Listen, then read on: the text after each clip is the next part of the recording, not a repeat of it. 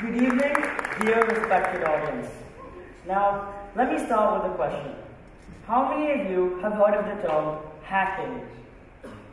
And from my point of view, right from when I was 6 years old, hacking already had a significance in my life. It fascinated me. It took me into a fantasy land. It had two meanings. The first one being cracking the password of my iPad, which was assigned by my mom. And I assure you that each and every one of us kids in the audience can relate to this in some way or the other. Because there must be a point of time where our parents didn't want us to misuse the iPad.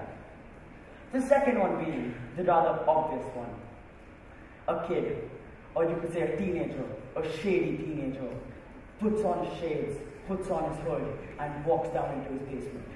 He then turns on his iMac Pro with the Intel Xeon. And then he rapidly types in 6,000 lines of code onto a black screen with green text and slams the enter button. And then he gets a message. Access granted. You have now gained access to Bill Gates' bank account. And I'm pretty sure all of us present in the audience would one day like to have access to Bill Gates' bank account, but not in this way. And as I grew, hacking got more meanings in my life, such as when I went to grade 4. Hacking meant how to download Minecraft for free. And all of us, we would try various methods, APK, Minecraft.apk, Aptoid, and all these weird jailbreaks. Obviously, they were very unethical. I feel sad for Mojang. And this was all it meant to me. And little did I know, in the background, there were multinational companies such as Allahabad, Imad, and more on. All they were doing were hiring these certain individuals. These individuals were called ethical hackers, and they practiced the art of ethical hacking. And all of them were millionaires, and they had so much of knowledge. And I could say that I salute them, because they do the wrong thing for the right reason. And as said by Spider-Man, with great power comes great responsibility. And they fascinated me. These guys are my role models, such as David Kennedy. And I was unaware of this.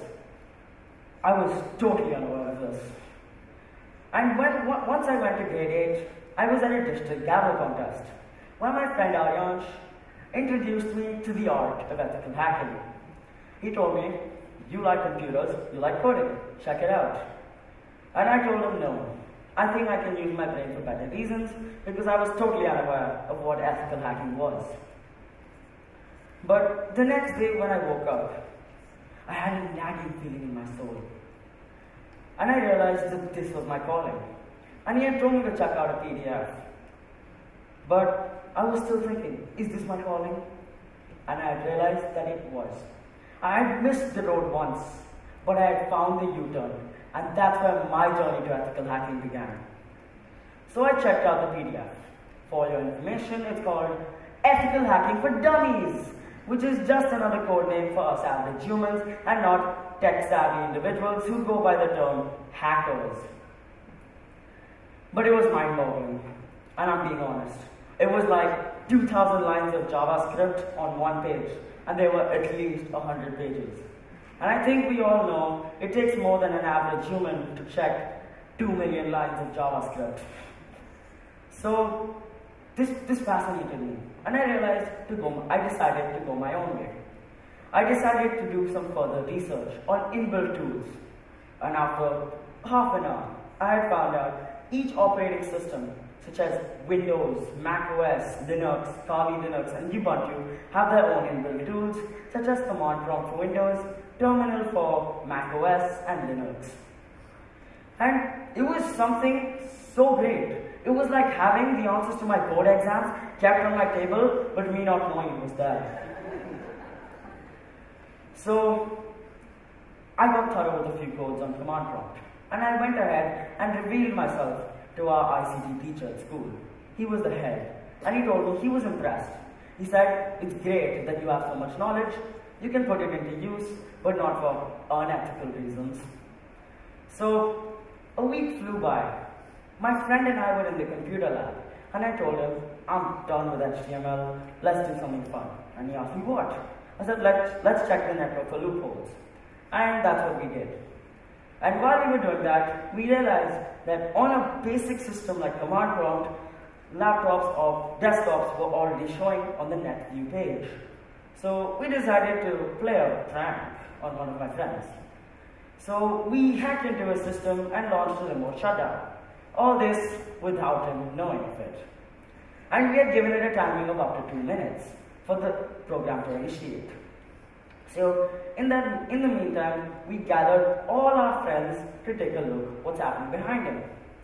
And when the system message came, you are about to be signed out, life is a long journey, and have a good day. His face was more blank than a blank piece of paper, and we expected that. He didn't know anything what was happening. And I was immensely happy knowing that I had finally accomplished something with my skill set. So I went back to my desktop, I went back to my computer, and I saw a blue screen. This blue screen got me into some fear. This very blue screen meant a red signal. And this also meant the systems administrator knew what I had done. And this also meant I was in deep, deep trouble. But I kept it inside me until I went home. And with pride, I told my Mom, I launched a hack on someone's computer, and the system administrator came to know about it, and PTMs in a week. And she told my dad, look what your son has done. PTMs in a week, and I bet we're going to be summoned for it. And another week flew by. And on the D-Day, I was ready to face the storm. My mom was summoned by the head secretary, and here's what the head secretary told her. We're aware of what your child has done, and we encourage him to go ahead with developing his skill set. But we've told the teachers to keep a close eye behind him so he doesn't get into any trouble.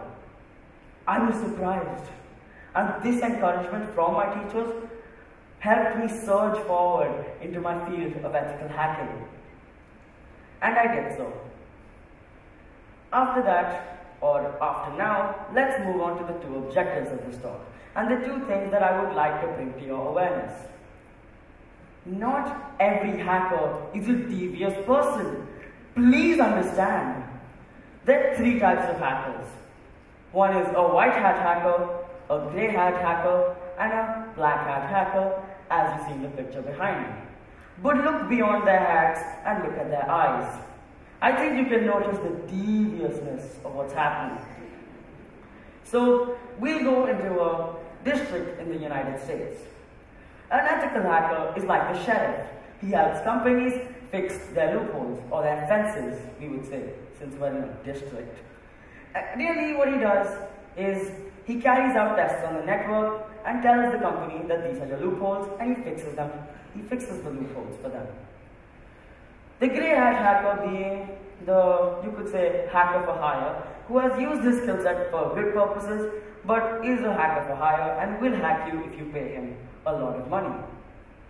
The black hat hackers, the devious hackers, and the hackers, all of the same black hat hackers, I detest them for what they do.